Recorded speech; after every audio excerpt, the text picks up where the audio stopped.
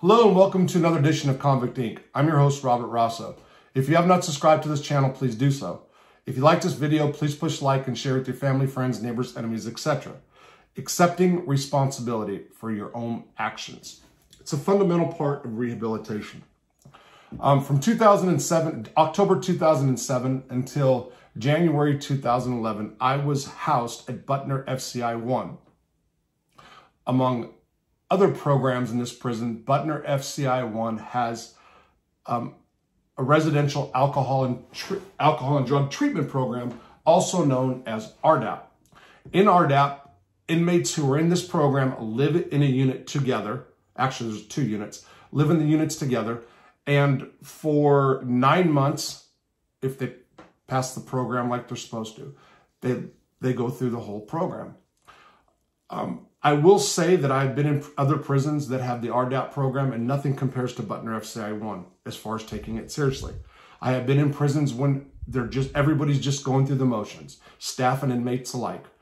In that same prison, we've had psychologist after psychologist have affairs with inmates or bring in contraband. But in Butner FCI 1, I will admit, while I was there, very intense treatment program. I met a guy by the name of Jeffrey Welker, who was from Nebraska. Jeff and I became good friends, got along real well. We spent our mornings together.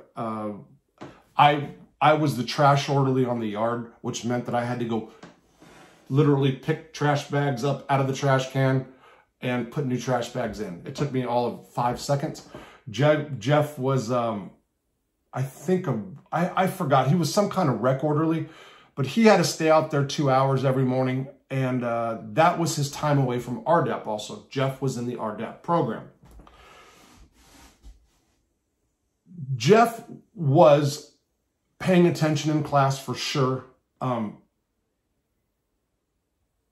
I was going to say just going through the motions because he got out and went right back in, but that's not fair to say. He was learning from it. Everybody who goes through RDAP, whether they know it or not, really does learn something. But Jeff Welker, he was taking it seriously, if nothing else, to get through the 9 months so he can go home early. And that's just being honest. Anyway, as part of RDAP, inmates are required to write a victim empathy assignment. They have a victim empathy assignment. So the theory is everybody who's in RDAP, the treatment program, everybody has a victim. Everybody in there is supposed to be an addict or supposed to have had chemical dependency issues, whatever you want to say. And if you have caused damage to others. So they want you to pick a person that sticks out in your mind that's a victim and that you can think that you victimized and write an apology letter to them. Well, I got an apology letter here from Jeff Welker to a guy that he tortured, literally. And I have photos. The reason I have this letter is because in 2008, I started the website Convict Inc. And on the website Convict Inc., the intent was it was going to be a prison pen pal-based website where inmates could blog, post their artwork, post stories, whatever. It fell through. It was up for a while. I was the only one on it. There was a couple of us, I think. But for whatever reason, it fell through. But during that time, I collected a lot of material for different inmates. Victim empathy letters like this, poems, you name it. And I've got a lot of them. I just recently found them. As a matter of fact, people were sending them to my sister, and my sister kept all of them in an envelope. So I'm going to read a letter from Jeff Welker to his victim, Johnathan Powder O'Neill. Now, I thought about this, about putting the names in this letter, about actually saying them. But the truth is that Jeff wanted this letter out there back in the day, and he wanted the guy's full name in it. And like I said, he gave me photos. I have not talked to Jeff in some years. I lost contact with him. I think he's out or just might have went back in. But I'm going to go ahead and read this because it's something that people will want to hear. Bear with me, please. This is a little bit long. If you guys get bored of people reading, you might want to stick around for this just to hear this, just in case. Okay, so here's what he wrote. My name is Jeff Welker, and I'm currently enrolled in the Residential Abuse Treatment Program at FCI Butner. As part of the program, we are required to write a victim empathy assignment. I chose to write mine on Johnathan Powder O'Neill. Powder was the guy's nickname. I met Johnathan in the Sarpy County Jail when he was 19 or 20 years old. He was alone and didn't have any contact with his family. And when we got out, I basically took him in and used him for my own twisted entertainment. From stealing out of stores to robbery, I made Powder do whatever I wanted, or I tortured him in front of my friends. And many times, I just tortured him for fun. I have not spoken to Johnathan O'Neill in 7 years. I deeply regret what I did to him. I'd also like to take this time to acknowledge to Jonathan's family, his employers, the community he lives in, and any medical specialists or support groups that may be helping him heal and get beyond the victimization that I caused him. Here's the letter. Johnathan, I'm writing to you to take full responsibility for my victimization and the life-threatening actions that caused you extreme trauma and resentment that still affects you to this very day. All you ever wanted was a friend, Johnathan, some people to hang out and get high with, but instead, we all tortured you for our own amusement. I remember the night that you and Bill came to my house expecting to drink beer and smoke meth with us. And from the moment you walked in, we all saw that you were not comfortable. I think it was the fear in your eyes that made us all act like wild animals.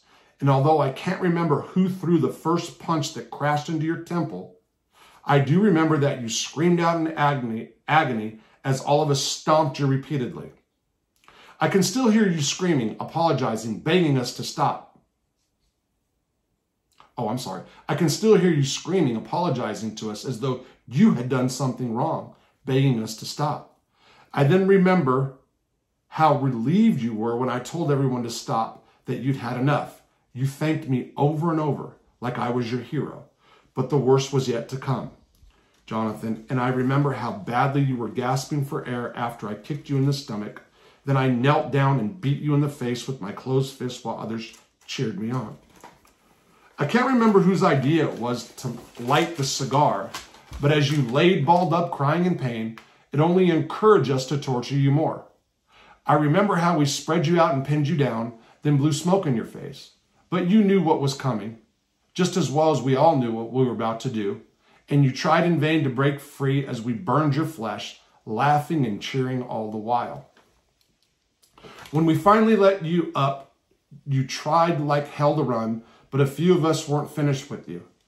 And after we tackled you down and knocked your teeth out of your mouth, we took turns kicking you in the head and ribs. Somehow you found the strength to stand up when we finally allowed it. We can see your heart pounding, blood gushing out of your face, and we laughed even more when you slammed into the wall and fell down as you tried to flee out the door. And then, Johnathan, when you did make it outside, running and screaming for help down the street, we all threw rocks at you, laughed, and called you names. And less than a month later, I caught up with you yet again, and once more I victimized you. You were at a friend's house. You heard me call your name. I tried to run. You tried to run, but you knew that I'd catch you. So instead, you turned and tried to beg for mercy. But instead, I shot you in the face.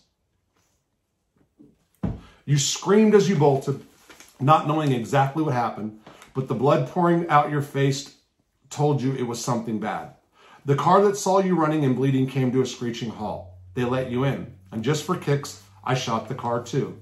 It was only after you got to the hospital emergency room that you found out that the bullet lodged in your face was a BB shot from a high-powered BB gun. Johnathan, I'm currently in treatment program at Butner FCI 1, and I chose to write this paper as part of my victim empathy assignment. I want to take this time to apologize for my abusive behavior. You did not deserve to be mentally, emotionally, and physically abused by anyone. I also want to apologize to your family and future relations that you might have. I know that you may lack trust because of the abuse that I caused you. I am sorry for the scheme and embarrassment that I put you through, and I hope that one day you will heal from the damages I caused in your life. And I deeply apologize for taking your needs for friendship and turning them into a living nightmare. Johnathan, to make amends, I promise that when released, I will stay away from you and enroll in a prevention program. One of the best amends I feel that I can offer is how I will live, being a man who helps stop violence and abuse and criminal activity of all kinds. I hope every time you look at the burns I put on your arms and the scars that I put on your face that you can forgive me. I truly am sorry, Johnathan, and wish you a happy life. Sincerely, Jeff Welker. Listen, there might be people that disagree with me for reading that right now. That's all real stuff, by the way. And like I said, there are photos right here to prove it. Some of the stuff that they did to this poor guy. I don't know if, can you guys see that? Well, that's not Jeff. That's one of his friends. I believe I think his name's Pino. I think he's doing life. And that's the Johnathan Powder kid after he's been abused. Here's another one where he's just, look at what they're doing. He's just bowing and they're beating him, laughing.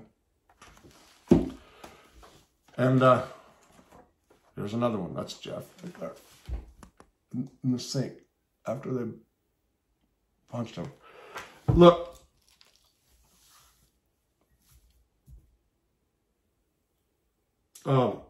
Jeff Welker got out of prison, and he got caught up in a case called Red Swastika, I believe. It was out of Nebraska. It was out of Omaha.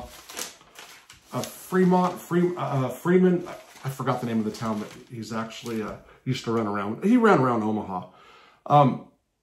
The Jeff Welker I knew in prison was actually a really, really funny guy, really pleasure to be around. But he said himself that, you know, he could be a monster, and told me a lot of other stuff that he would do, that he has done. I know he went back to prison, got another 15-year sentence, and I heard he had some issues when he was in prison. I'm not sure. But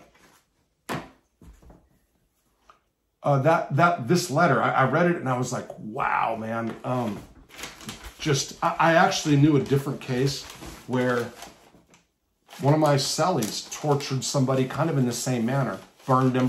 Actually, they held him down and they burned him with the coat hanger over nothing, over amusement, because it just got carried away. It went too far. I hope this guy's doing good in his life now. I wanted to know that Jeff did feel bad about it, and he did, sincerely. So he wasn't laughing when he was telling me. He was more like, man, this is just, what I did was insanity. And he was high on meth when he did it.